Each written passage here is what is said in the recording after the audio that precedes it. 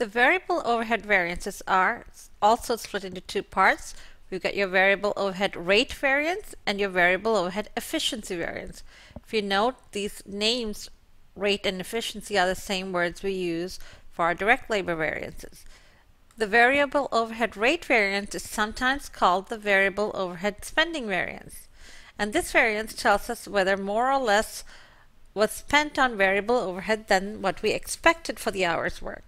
For the variable overhead and fixed overhead, I don't expect you to evaluate the variances. However, you do need to know how to evaluate direct material, direct labor. I will show you these slides so that if you want to, you can go through them. However, I will not evaluate you on those. However, you do need to know what the two different overhead variances are, and those are rate, and the next one is the efficiency variance. The efficiency variance tells us how much of the total variable overhead was due to using more or fewer hours of the allocation base than anticipated for the actual volume of output. So, like I said again, you do not need to know to evaluate it, but you do need to know how to calculate it. The fixed overhead variances comprise of two variances as well. The fixed overhead is split up into the fixed overhead budget variance and the fixed overhead volume variance. Let's take a look at an example to learn how to calculate these variances. We'll use this question to cover the variable overhead and the fixed overhead variances. Now this has a lot of information because you could calculate the direct material and direct labor variances as well, but we're only going to calculate our fixed overhead and variable overhead variances. You can pause this video now and read the question, and we'll continue in a minute. When you were reading the question, you would have noted that they allocated variable manufacturing overhead based on direct labor hours. And they've already calculated your standard cost, which is $10 per direct labor hour. Same way, they allocate fixed manufacturing overhead, again based on direct labor hour, and they've calculated a rate of $2.50 as a standard fixed manufacturing overhead rate. The next thing that you need to look for is see what their quantity of actual production, which is 2,000 flower pots. Let's go ahead and calculate our variances. We're going to start with our variable manufacturing overhead variance first. For your variable manufacturing overhead, you're going to set up the problem just like you did for your direct material and your direct labor. So again, what you have is your standard quantity times standard price on the rightmost column. The middle column will have actual quantity times standard price, and the left column will have actual quantity and actual price. Now all we have to do is plug the numbers into this template. Our variable overhead is allocated based on direct labor hours, so for quantity we use the quantity of direct labor hours. Our standard quantity of direct labor hours per planter is 2 hours. That again is the quantity for one planter, but what is our volume? Our volume was 2,000 planters. So our standard quantity of direct labor would have been 4,000, 2,000 times 2. They calculate a standard price of $10 per variable overhead. That's your standard cost for your variable manufacturing overhead. So 2,000 times 2 times 10 is the number that you would put on your right-hand column, which is your standard variable manufacturing overhead cost of $40,000. Next, our actual quantity, they tell you that for the 2,000 planters, you actually used 2.1 labor hours per planter. So your actual quantity would be 2,000 times 2.1, and the standard price is 10. So what you get for that number is 42,000. Your actual, you don't have to calculate. They told you that the actual variable manufacturing overhead was 44,100. Now we got the three numbers, you can calculate your variances. First, we're going to calculate your efficiency variance. Variable overhead efficiency variance is the difference between 42,000 and 40,000, which is $2,000. Now, is that $2,000 a favorable or an unfavorable variances? Let's look. I said we always go from right to left. We expected 40,000.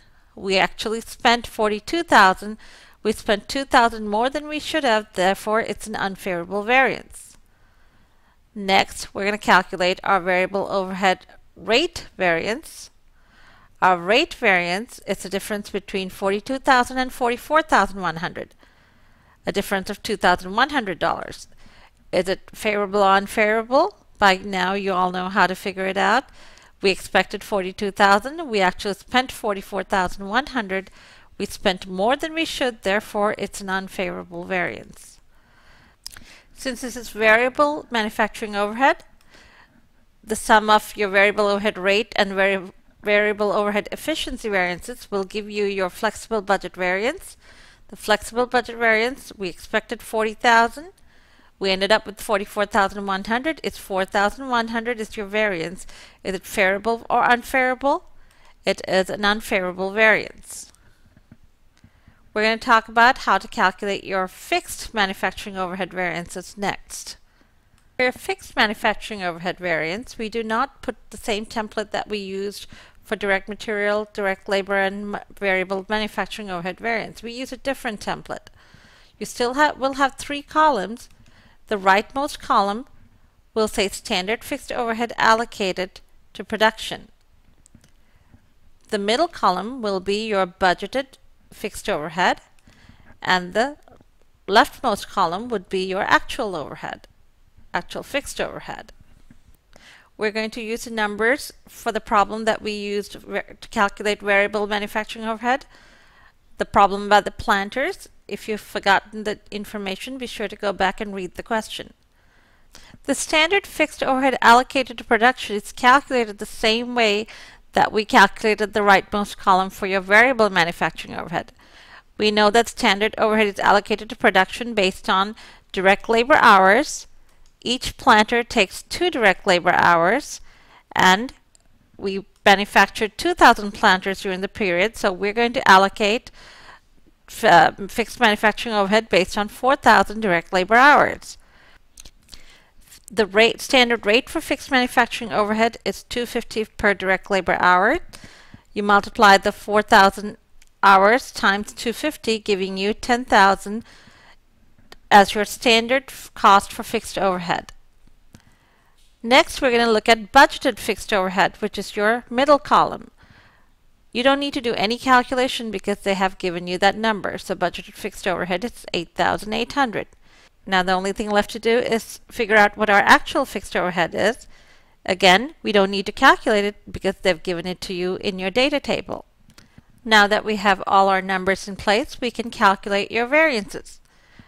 The volume variance will be the first one we calculate. The volume variance is the difference between your allocated and your budgeted. Your allocated fixed overhead was 10,000, which is right here, and your budgeted fixed overhead was 8,800. A difference of $1,200. Is this $1,200 a favorable variance or an unfavorable variance? Again, we go from our right to the left. So 10,000 is more than 8,800. This is a cost, therefore it is a favorable variance.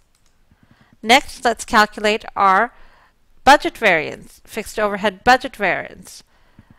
We're comparing our budgeted overhead with actual fixed overhead. This is a difference of $1,400. Now, is this favorable or unfavorable? Again, we're going from left to right. 8,800 is what we expected. 10,200 is what we have. It is an unfavorable variance. Remember, the total of our fixed overhead budget variance and the fixed overhead volume variance does not equal the flexible budget variance. What we have is $200 variance. We call that a total fixed manufacturing overhead variance. That $200 variance is the difference between your actual 10,200 and your standard, which was allocated, which is 10,000.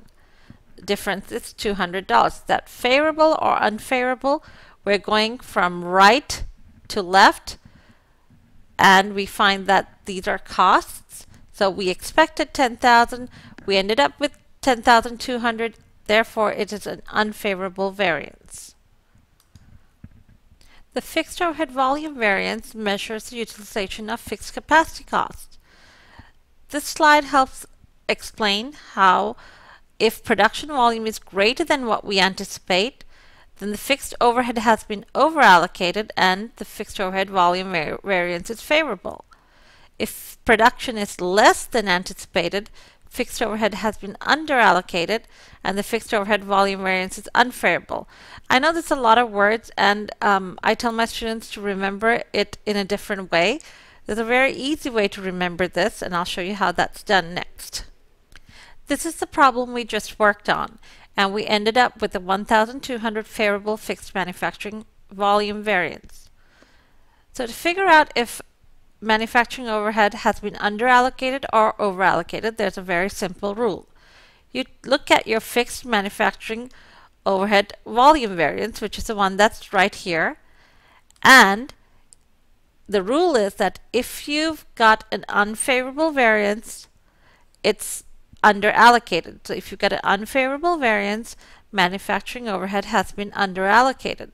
The easy way to remember is unfavorable variance is depicted by a U, and underallocated also begins with a U. So if it's unfavorable, it's underallocated.